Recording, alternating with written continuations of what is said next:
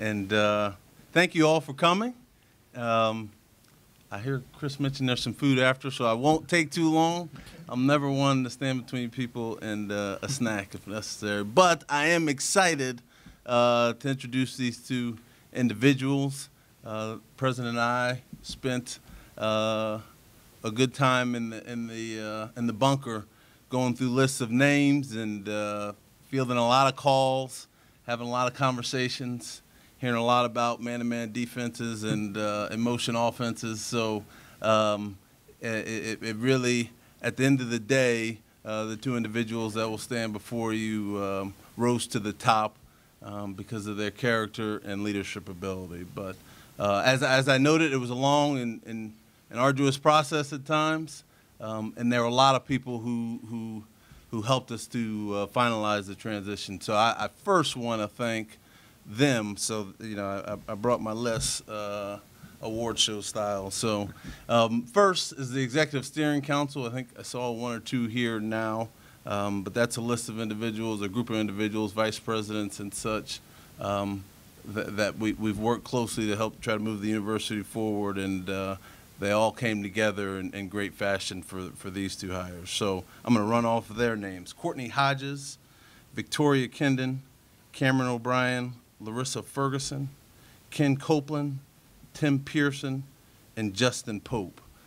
That group was very helpful in getting everything going. And also from the university side, not in the steering council, but as an athletic director, you find out the human resource officer is a great person, and I'll be sending some chocolate soon. So kudos and shout out to Lisa Mooney. Also from athletics, group that helped pull together today, helped during the searches, helped me with the paperwork most importantly, and helped me in being a sounding board as we went through these processes. Michelle Schuler, Rick Cantor, Joe Kaminsky, Emily Klein, Laura Sneed, Trey Eggleston, and Chris Cook were all at the by my side pushing me through this. So before I get to introduce Coach Aldrich, and last but not least, I'd like to thank President Reevely, who, well, I'll say this, there's not many athletic directors who are fortunate to be able to go into, as the bunker, as I called it, with someone who has as much in-depth knowledge about college athletics and experience in college athletics. In fact, he just returned from Indianapolis and got to listen firsthand as the Commission on Basketball report was provided, and being on the NCAA Presidential Forum, he was part of the group that they gave feedback and provided comment from that initially. So it just shows his high level of expertise in college athletics, and again, I'm fortunate to be able to use him as a resource, and it was great going through this process with him. So with that, I'd like to introduce President Taylor Reevely. Thank you, Troy. It's such a great day for Longwood. It really is, and it was so fun to honestly to work through this together, Troy and me. There are not too many institutions in the whole country where the AD and the president themselves both are former D1 athletes. So we've got a real sense of how it all ticks, which makes it all the more exciting to be able to have somebody like Coach Aldrich, somebody of his caliber, coming. Longwood's got so much momentum on so many fronts right now. Admissions is rolling along as we look ahead to the May 1st deadline. Construction is humming and will soon be complete, making this campus so much more beautiful. And it's tremendous to think about what can start to happen on the court in the years ahead. Likewise, tremendous to think about what Coach Aldrich is going to mean in the lives of the student athletes that he's going to work with. That's something that Troy and I prize almost above everything. That coaches are educators first and foremost, and that's the beauty of college athletics. That's what makes it so special. So we're thrilled. We're really thrilled. Thank you, Tim. with that, I gotta warm me up first. He's excited. He's excited to get to it. In fact, we took a little longer and having a traditional press conference or media availability because both coaches wanted to get off the ground, wanted to get to know their teams, take some time and go through workout with teams, and we all felt that was most important. Both coaches have been working to build their staffs and are near complete, and I'll let them talk through that. But as I noted, both coaches and Coach Aldrich rose to the top. Really felt like his leadership, he's got a great demeanor about himself that I think puts everybody in the room at ease. But I also started to notice the competitor that lies within him in certain instances. So I felt like, especially given his non-traditional experience, he'll provide a great example for our young men and a great leader for our basketball program. Really is a top-of-the-line person, and that's what was yielded in all the research I did and all the people I began to talk to about who Griff is and what he believes in and how he conducts himself. And I've noticed that in his recent hires. Says a lot about who he is and who he wants to surround himself with. So excited to watch him go to work and excited to work with him as we work to build Longwood basketball. So with that, I'd like to introduce Coach Griff Aldrich.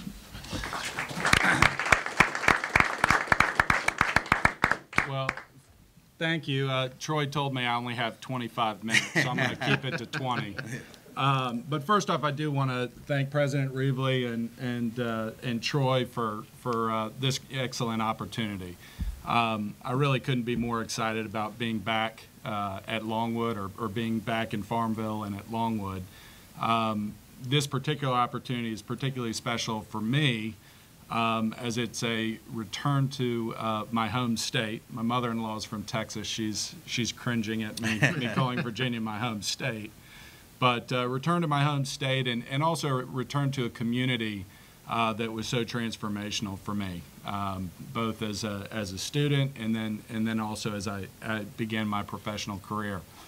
But my excitement is so much greater than that because as I've spent more time at Longwood and in Farmville, I mean, what I've rediscovered both about the university and the community just has me really excited about what we can do here. As President Reevely mentioned, I mean, Longwood is a vibrant community. It's a vibrant university. There's just a tremendous amount of things going on. President Reevely's vision for the university and where he wants to take it, it's a compelling mission. There's a desire and there's a palpable sense that this university is going to greater heights. And for me, that's something that's very exciting to be a part of and to help play a role as we do in the athletic department to really help President Reevely and the rest of the board and administration achieve its ultimate mission of developing citizen leaders. So that's just an exciting thing, and it's hard to walk around campus, as President Reevely noted, and not see the construction. And while that may be uncomfortable during the process, it's also great evidence that a lot is going on right now and that this is not a status quo university, but we are going to new heights. And again, you know, we want to be in the places where people are developing and where things are really happening. So that's just a very exciting thing for me. You know, coming back to Farmville, the reality is it's very similar community in some senses to what it was 20 years ago when I was at Hampton-Sydney from an ethos perspective. And I've just been overwhelmed by the supportive reception that I've received, and I know members of our new staff have received. And it's very clear that the community wants to embrace not only myself and our staff, but a new era of Longwood basketball. And so that's really something that we're excited to be a part of. And maybe most importantly, what's got me really excited is the group of players that we have here at Longwood already. Coach G and his staff really did do a great job compiling a group of great young men. And it's been a real joy for us to start to get to know them. They've been hungry, extremely coachable, eager to get better, and eager to move into this new era with great intensity. It's been a lot of fun to get to know their personalities. We're still getting to know them. They don't laugh at my jokes as much as the UMBC guys did, so clearly they've got some areas to improve in. It's I can already tell this is going to be a special group of young men. So that's a lot of fun for me. And obviously the players that you have, previously, and as you move into any type of transition period, they're critical as you try to implement your culture and your goals. And as we think about Longwood basketball going forward, and what are our goals? First and foremost, we want to be a program that the university and the community can really take pride in. And that's clearly on the court, but it's also off the court as well. And on the court, we want to be a disciplined team that plays at a great pace and plays an excellent style of basketball. But off the court, we want to be men of character. We want to be men who do the right thing. And we want to be great representatives of the university. And so those are going to be critical things that we focus on and as we move forward. And then secondly, when I think about the purpose of the program, and for me, one of the main reasons that I've returned back to coaching as a profession is it's got to be about the players. It's got to be about their development. It's got to be about who they are. And in my first meeting with them, I told them that besides 3 little people who are in this room and a wife, they will always be behind those 4 people. But outside of those 4 people, we will get every waking moment of my attention. And our goal here is to help them develop holistically. We want to encourage them, we want to challenge them, and ultimately we want to love them. And that may be on the court, that may be in the classroom, and that may be, personally. And but our desire is to see men who are very different when they leave Longwood from when they came to Longwood, and that will be an important element of our success as we move forward. So, how do we get there? How do we accomplish those goals? I think first, making sure the culture that we want and the culture that we believe is important, we've got to get the culture right. And again, I think this spring we've had an opportunity to work out with the guys and instill some of our values. We'll have several core values. A lot of teams have core values. Ours will be excellence. It will be grit. It will be humility, gratitude, and service. And we've talked a lot with these guys about excellence, about having standards and maintaining our standards at all times. And that's going to be something that will be important for me and our staff to really hold our guys to our standards, that we must be who we are and not dip in those standards regardless of the circumstances. In order to do that, one must have grit. And Angela Duckworth has written a great book on this, and it's a hot word right now. But it's critical to our long-term success. So grit will be something that will be preached to our guys. That will be a character trait that we really try to embody each and every day. And so those are key elements. And then the last piece, which is perhaps some of the most important pieces, we've got to get the right people on the bus. And again, I'm encouraged by what I've seen from the existing roster, but recruiting obviously is a key element to any organization, but particularly in college sports and college basketball. It's the lifeblood of any program. And so ensuring that we are recruiting the right type of kid who will embrace what we're trying to do with them both off the court as well as on the court will be critical for us. And so that's going to be a key element. I can't get into our recruits right now due to rules, but you know, we're excited. So lastly, or close to lastly, style of play. I think we're very excited about the style that we want to implement. I'm influenced by Tony Shaver, who's my coach at Hampton-Sydney, and then now the head coach at William & Mary, and then also my experience at UMBC in both cases, and then also how I've been coaching, you know, throughout, is I love to play with great pace, applying pressure offensively as well as defensively. And for me, it's a fun style. I think it's a fun style to watch. I think it's a beautiful way to play the game. And as well, I think it's enjoyable for fans. So we will look to be aggressive offensively, but also disciplined. We'll look to share the ball, be unselfish. We will look to shoot it when open. That will be a key element for our recruiting, is to identify shooters who can really shoot it, and then give them the freedom to shoot the right shot at the right time.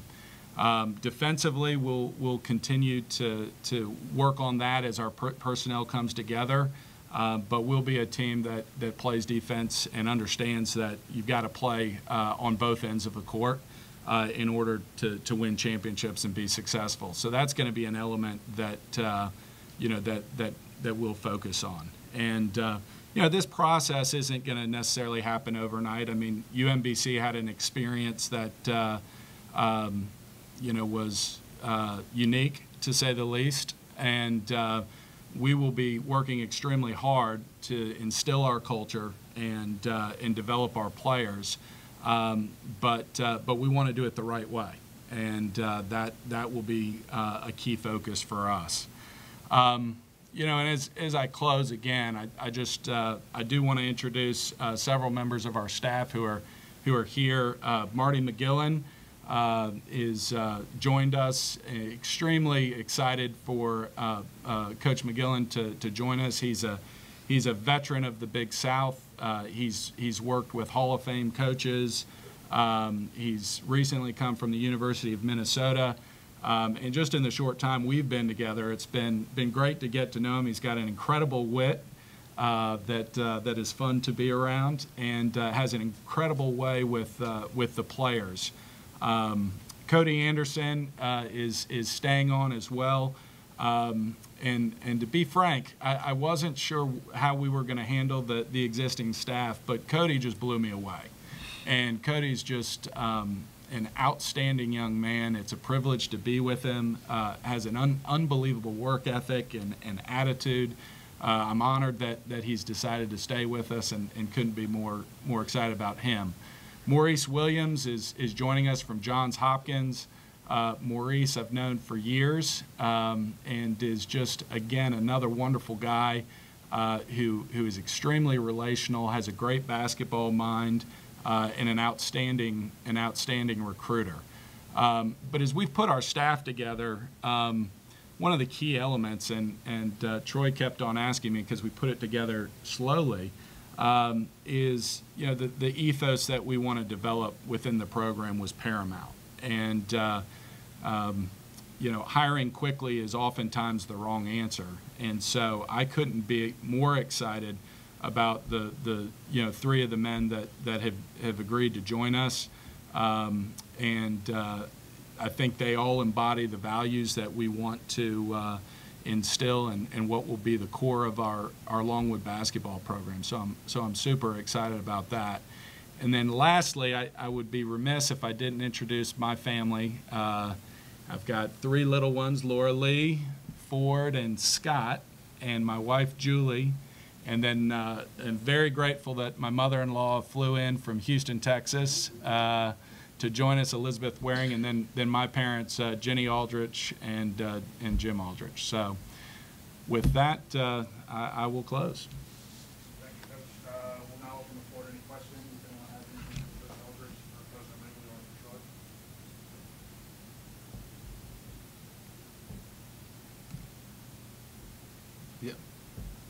As your first season of head coach, how do you plan on motivating your players to really buy in on their roles in the team? The individual players? Yes. Yeah, I think that's a process. I think everybody has to understand, that first and foremost it is about the team. I think that goes to one of our core values of humility. And we've already talked about that humility is really thinking less about yourself. And in order for us to be successful and in order for any organization to be successful, there has to be sacrifice. And so that's going to be something that will be something that permeates our organization and our program. And then the guys have to earn it.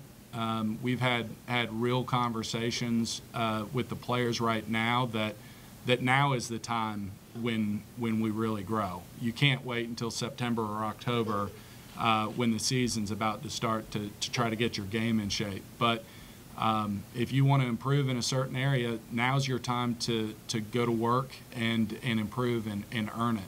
And then of course you've got to prove that on the court. And so that will be a key element.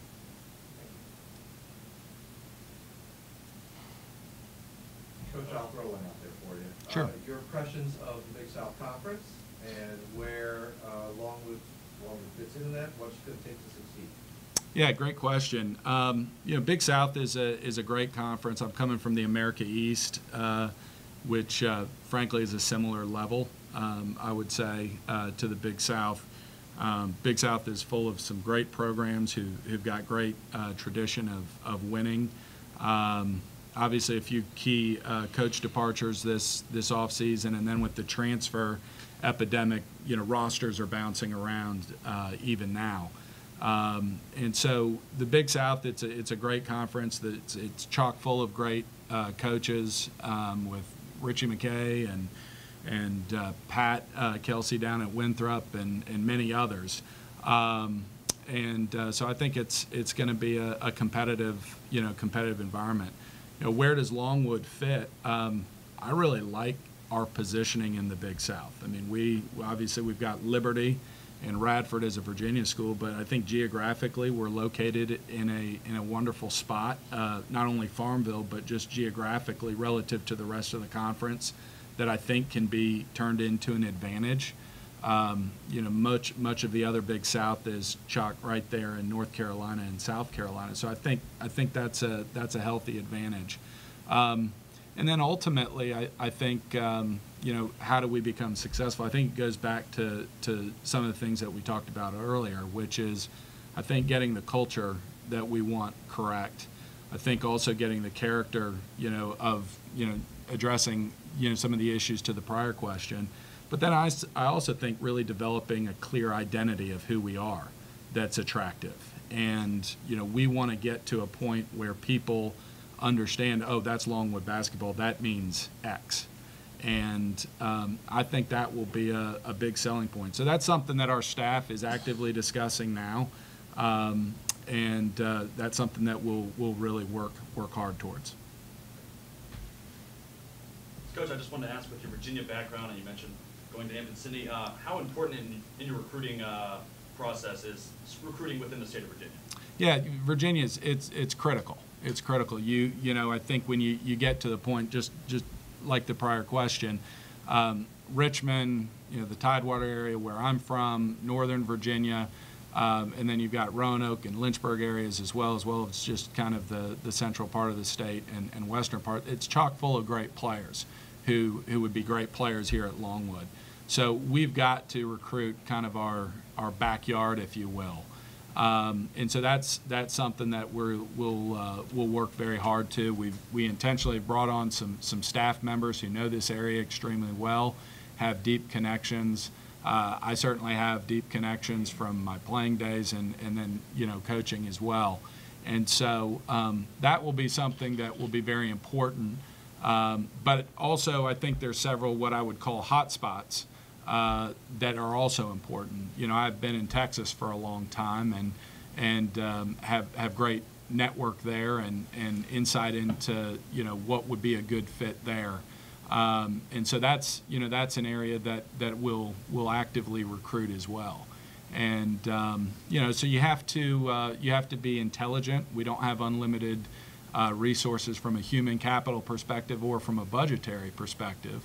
So you have to be efficient and cost effective, you know, with your work.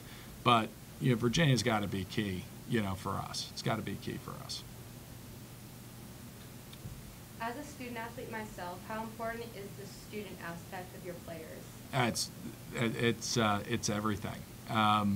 You know, students come here for their education first, and you know, when you come here again. I played and I went on to graduate school, and you know, which is, so to me, understanding that kids are going to move on to something most likely, unless they stay in coaching, for example. They've got to be permitted and enabled and encouraged to embrace the academic side. So that's going to be fundamental. I mean, even in our workouts now, we have kids who miss workouts because they've either got to study or they've got a class or something like that. So one of the things we'll do with our student athletes is we will get together with them and talk to them about what are their goals, both, you know, personally, athletically, academically. And we need to understand what those are. And we'll do that as a staff. And our staff will instill an academic coach program where we've got a staff member who's focused on each of the players, you know, of course, behind, you know, Hannah in her role. But helping the players achieve their academic goals, and maybe more importantly, holding them accountable to those goals. Is going to be critical, and that's something we've talked to the players about. Not every player is going to be a 3.8 student, but if they are a 2.8 student and bringing in a 2.2, well, that's no good. And they need to be, again, going back to that core value of excellence. Are you being excellent in the classroom? And so that's something that we will push hard as well.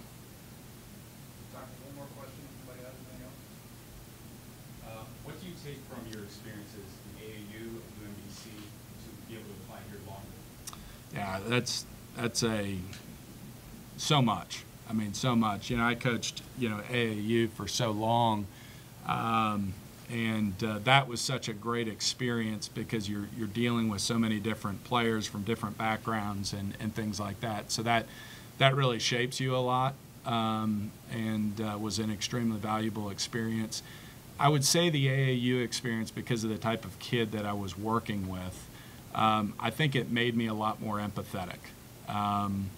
When I first started coaching AAU, to be honest with you, I was so intense. I was young. It was about winning. It was about this. And then kind of, I think, as I matured, you know, personally and spiritually, I realized that, you know, the development of the kid and the person is paramount. And so I think that's a critical element that I would say was really transformational. And you know, from my experience at UMBC, you know, UMBC frankly was not too dissimilar to where Longwood was when we joined that university.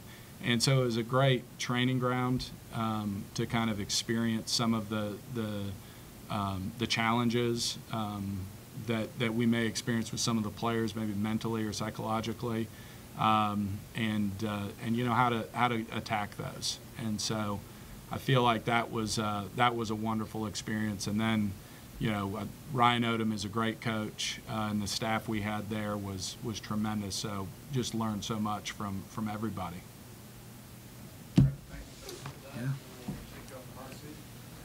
Thank you. Appreciate it.